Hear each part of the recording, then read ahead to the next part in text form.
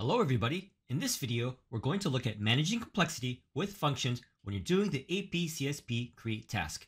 And in here we're going to do a speed run create task and PPR. Alright, let's get going.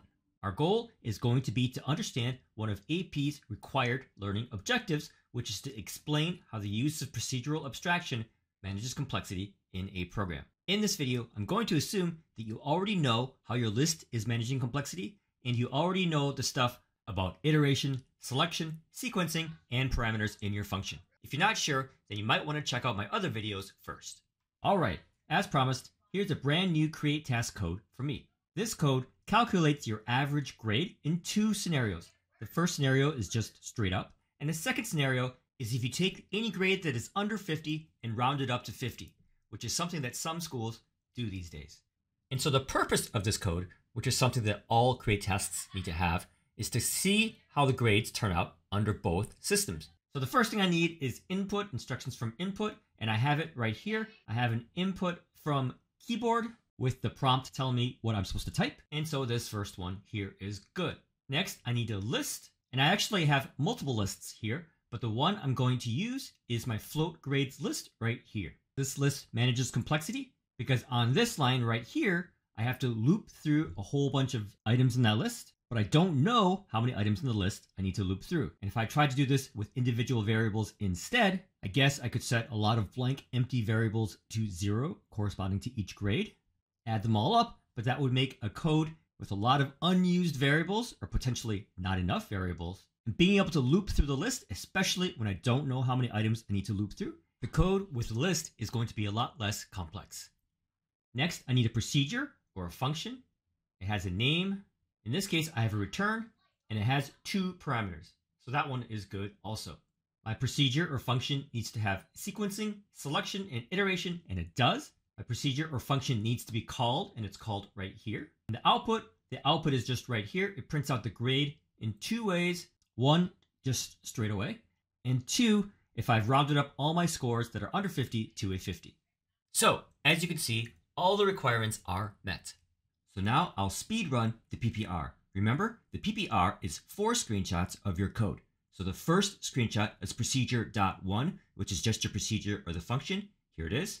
You'll want your screenshot to have line numbers. Screenshot 2 is procedure.2, and that is your function being called. Again, you'll want to have line numbers. In the ideal world, you'll highlight where your function is being called, and you'll provide some context around the code. In our simulations answering questions from this PPR, we found that having line numbers and having context around the code definitely helped a lot. If you have two functions, be sure that the screenshot for procedure.2 is calling the procedure or function that you screenshotted in procedure.1. They need to refer to the same thing. Question list.1 will want to have a screenshot of our list or dictionary or object being created, but not an empty one that's populated. So here I have a screenshot of my list being created and then my list being populated. What you can't have is just an empty list or just an empty dictionary. And the final screenshot, list.2, you want to show your list being used. You have to make sure it's the same list as you're talking about in list.1. In this particular case, they have different names. So if I had a question about this, I might have to talk about how list.1 makes the list outside of the function. The list gets passed in to the function as an argument, and that's why it has a different name in list.2. And you'll want this showing of this list, the screenshot in list.2. This screenshot needs to show how you're managing complexity of the code with your list. So again, this list being used has to be better than if you didn't use a list, if you used individual variables instead. Okay, so now we're going to look at how procedures and functions manage complexity of your program. This kind of thing is a potential question on your APCSP exam. So a lot of kids will ask, what is managing complexity? So when it comes to this question, what we're looking to do is compare your code with and without the function now, and then we're looking to compare the code with and without the function in the future, and basically ask the question, where is the win by using the function? So my first win is going to be to increase the readability of my code in the main part of my code. So if I just look at the main parts of my code, right here highlighted, you see the difference. In the code with a function, you're looking at the main part that says grade calculator, which describes exactly what's going on, versus without the function, you're looking at code that has 7 lines of basically random code that you have to decipher on the fly. This concept has a name. it's called abstraction. And this is an AP term that you'll want to know. And basically, it's whenever we substitute something simple for something complicated. So if I say chocolate chip cookie recipe versus all this stuff, the ingredients and the temperature and all that stuff here on the right, that is an example of abstraction. Again, I'm substituting in something simple for something complicated. An abstraction is going to make the main part of my code easier to read. And if for some reason in the future, as I add more and more functions, this readability difference is going to get really, really, really significant. So summarizing, by using functions, I gain now and in the future readability in the main part of my code.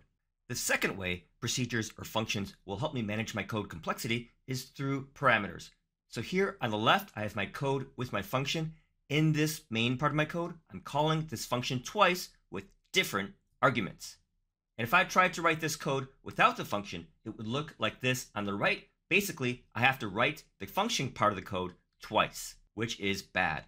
So right now, at this moment, the parameters are going to allow me to reuse my code so that I don't have to code twice. And in the future, if I update or bug fix my code, I only have to change it in the one spot in the function instead of everywhere where I would have ran the code. So for example, if I make a mistake in my sum, I would have to change it here if I have a function, but I have to change it here and here if I do not. So this concept of code reuse, not only does it make my coding easier, but it makes my changes easier because I only have to make those changes in one spot. The next way functions are going to help us manage complexity is by splitting up big problems, which are really, really hard to solve, into small problems, which are solvable. So here I've rewritten my code. This is a version 2. It runs in a loop until I type n. And this code, as it's written, basically has two hard parts to program.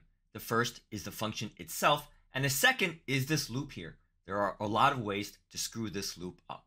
So as I'm writing the code, I can write my function, I can test my function with known test cases, and separately from that, I can write my loop and test my loop with known test cases.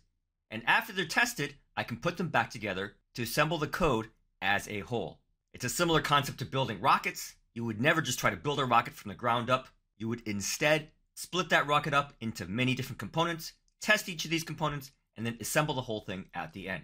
So this technique, splitting up big problems into small problems, allows me now to take a problem that's unsolvable and turn it into problems that are solvable. And in the future, it is now very easy to add on to my code. All I've got to do is add functions that I know that work, and then call those functions as part of my main code. Finally, I want to go over the most common mistake we see, by far and away the most common mistake we see, and that is this. The function is basically the entire code. So it's basically this, highlighted here. There's almost nothing else in the main part of the code, and there's no other functions. So on the left, we have the code with the function, and on the right, we have the code without the function.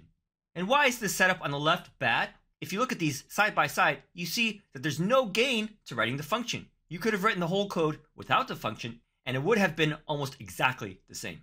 And if you do that, the function does not manage the complexity of the code. And so if you get a question along these lines from the AP board, you're going to miss that question. So again, you don't want to submit something where your function is basically your entire code, and you have one or maybe two lines of code at the bottom calling this function. So then you may ask, well, Dr. Wu, this is actually what I did. What do I do now? How do I get myself out of this predicament? And my recommendation to you is that you go back and you look at my fourth example where I split big problems into small problems. And I recommend that you write a loop and you call the function in the loop. You can say I've split the code up into two sections, two testable sections, and now this function manages the complexity of my code. Because the function now helps split up my code from one big chunk into multiple smaller chunks that are individually testable. So just to reiterate, if your function is basically your entire code, that is bad. And if you've done this already, I would make a loop in the main part of my code that calls my function over and over again as long as I continue in that loop. Alright, so that's pretty much it. Hope that was useful to you. And if it was, please give this video a like and subscribe to my channel. I'll see you next time.